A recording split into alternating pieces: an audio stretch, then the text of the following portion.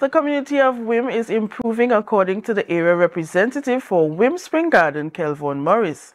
He stated this despite the community having recorded murders, robberies and other forms of violent crimes in recent months. Is one of those areas would have been identified over the years as a hotspot, but we have come a long way.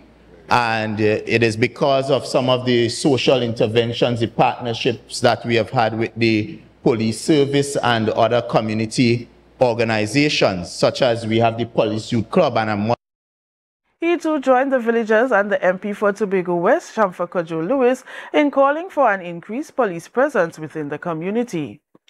So we look forward to having you not just in this forum, but seeing boots on the ground, seeing your men engaging with the people in the community on the ground, walking, not just driving through, but actually walking the community so that we can put face to the people who are entrusted with our security. Morris also called on the police to partner with the Whim Police Youth Club, which is trying to make social interventions among young people in the community.